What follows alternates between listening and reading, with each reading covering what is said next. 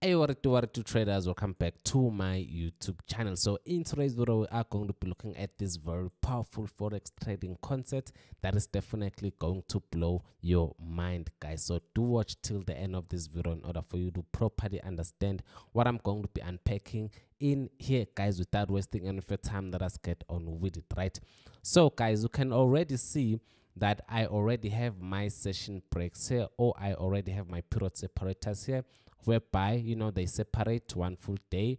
These lines actually separate one full day.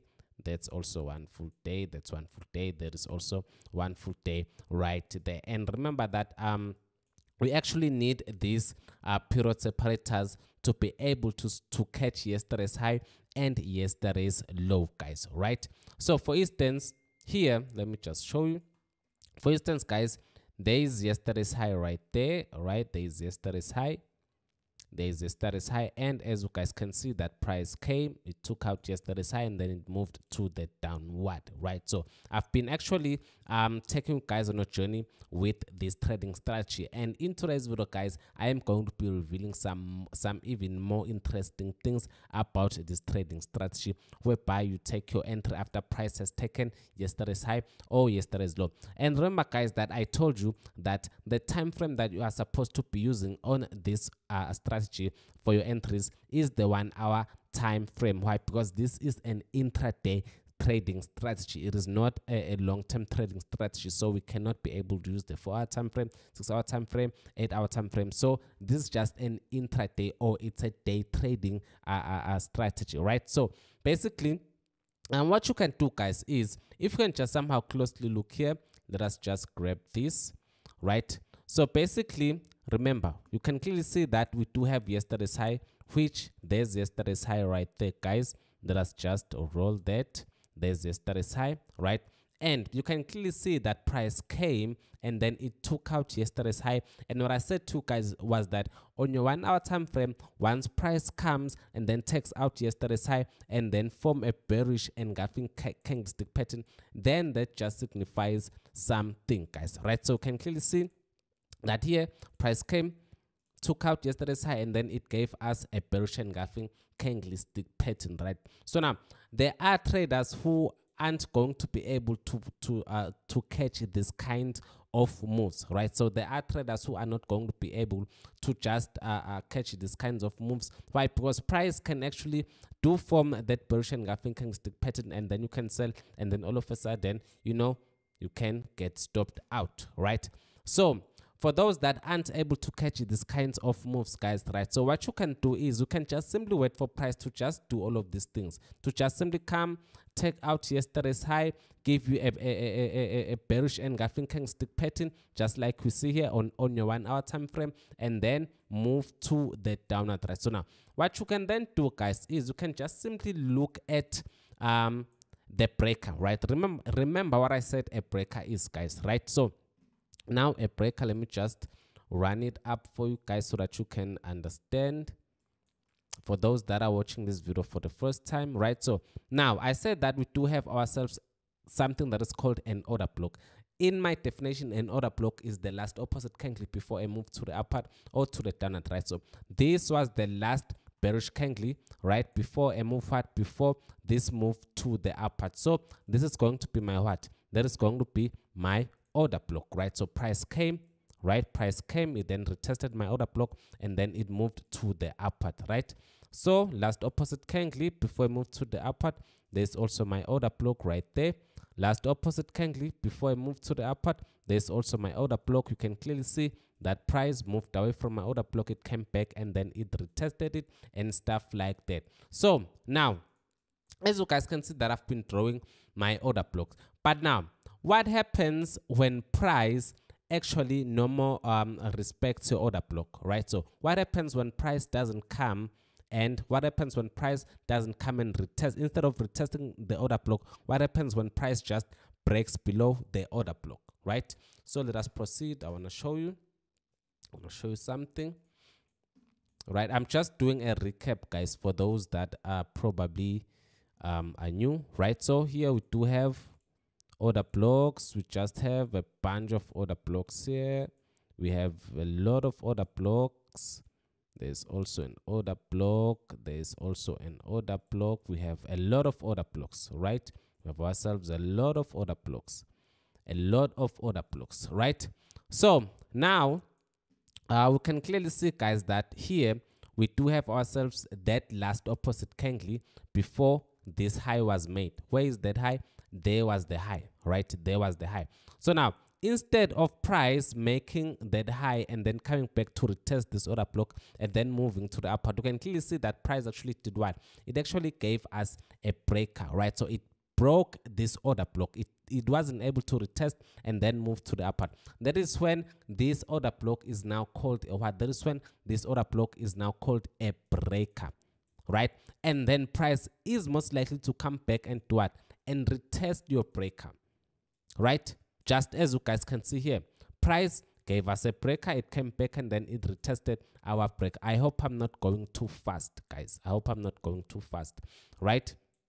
So let us just look at this one last example, right? So you can clearly see, guys, that we did have ourselves what? That high right there, right? Where was the last opposite candle before that high? It was this order block, right? And instead of price having to come back, retest this order block, and then continuously move to the upward, it actually broke this order block, right? So now this order block is going to become our breaker now, right?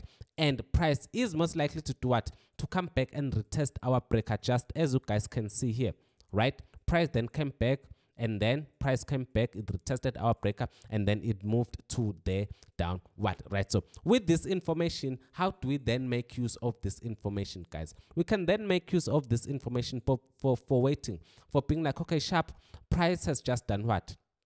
Price has just taken yesterday's high. It has given us our bearish engulfing candlestick pattern here, right? But we just want to give the market enough time for it to really move to the downward, so that we can be convinced that yes, price is actually taking out stops from that high, right? So now what you can then do is you can just simply draw your breaker, guys. Here is your breaker, the last opposite candle before what? The last opposite candle before that high right there, right?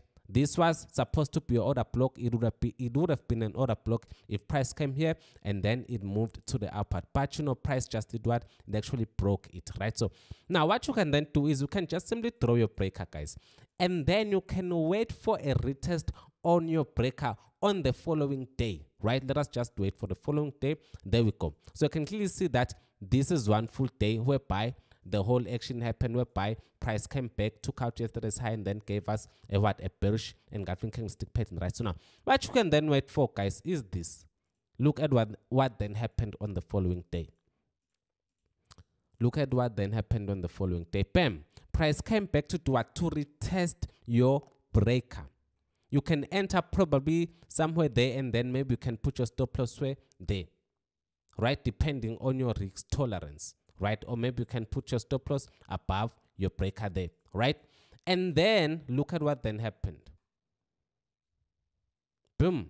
Price then did what? Price then moved to the downward. So instead of you entering here, instead of you having to enter there after you have just gotten your bearish engulfing candlestick pattern, after price has taken out yesterday's high, you can actually wait and then enter the following day when price is going to retest your what? When price is going to retest your breaker, guys. Right? Right, guys? So, okay, sharp. Let us then proceed. Let us then proceed, because I want to make sure that you guys properly understand this, right? I want to make sure that you guys properly understand this. Okay, sharp. Here we can clearly see what happened here. Price came, right? There was yesterday's low.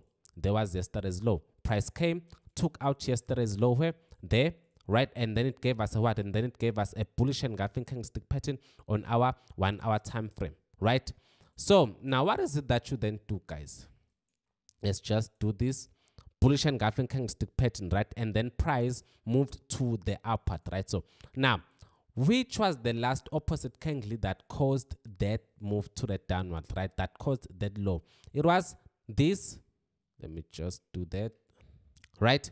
So now, which was the last opposite candle that caused that low, right? So it was obviously this bullish candle that actually became our breaker.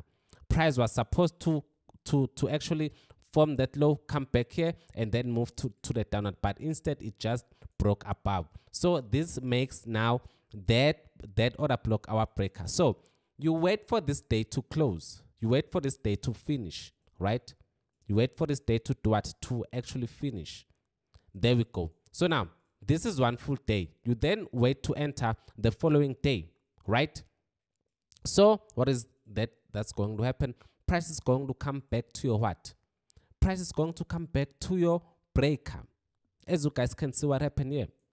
Price came back to my breaker. It retested my breaker, and then it did what? And then it moved to the upward. Simple as it is. So right now we are just running away from entering here. We are just running away from probably entering somewhere there, or maybe somewhere there. We are just running away from entering there because, you know, we just want to give the market enough time. Instead, you may want to enter on the following day when price is going to be retesting your breaker, because most of the time price is just going to come back and retest your breaker, and then you can look for your entry there. Right? Simple as it is. So all of this is happening on your 1 hour time frame, guys. Your breaker has to be on your 1 hour time frame, right? So simple as it is, guys, right? So that's it for this video. Hope you did find value. If you did, do smash on that like button for me. See you on the next one. Cool. Bye.